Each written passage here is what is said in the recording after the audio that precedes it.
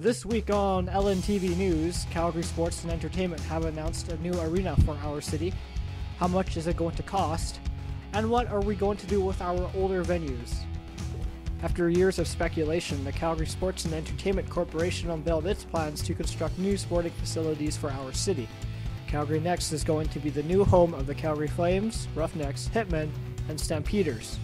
It will include an event center for hockey and lacrosse, plus a field house with a CFL regulation-sized field and FIFA regulation-sized pitch.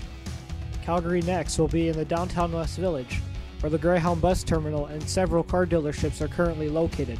The project will cost $890 million, with $200 million coming from the Flames, $200 million going towards the field house, $240 million from a community revitalization levy, and $250 million from a ticket tax. The building's design, which has everything under a single roof, will save up to $330 million in construction costs, along with making it more efficient. What we haven't been told yet is cleanup costs.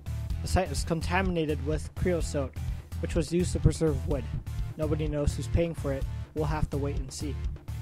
Now, with the project announced, what's the future of the Saddle Dome in McMahon? It's been known for years that they'll eventually have to be replaced, with McMahon opening in 1960 and the Dome during the early 80s. Could they be of any future use?